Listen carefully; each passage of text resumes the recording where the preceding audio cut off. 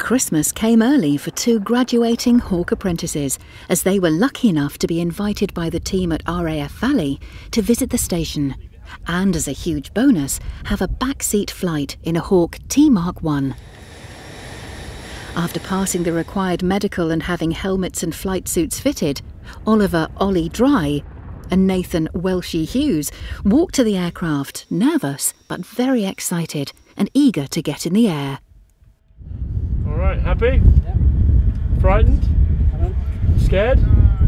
Good, good man. Nervous, very nervous, but excited at the same time.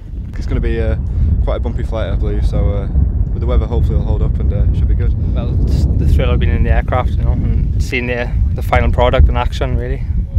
Should be cracking.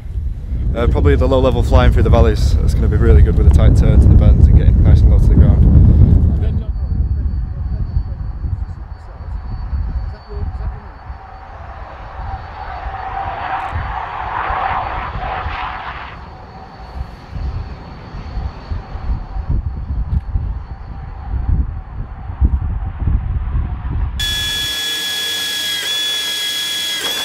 After their flights, it was back to normal on the Hawk production line.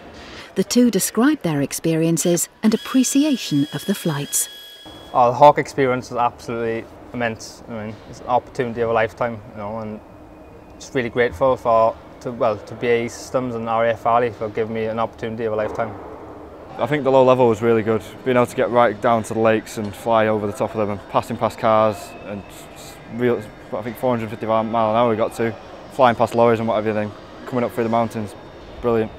I didn't know what to expect, but it was nice to see the aircraft from a different perspective, you know, because we built it like the cockpit and that. It was just nice to see it from a different perspective and the final product in action.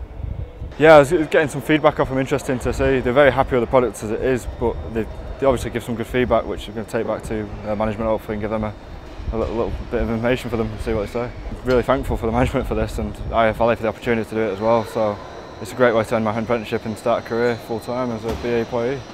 I'd like to say to the RAF, thank you ever so much for such a warm welcome and looking after us lads and being so good to us all. You know, it was a really nice one. And hopefully I'll see you soon.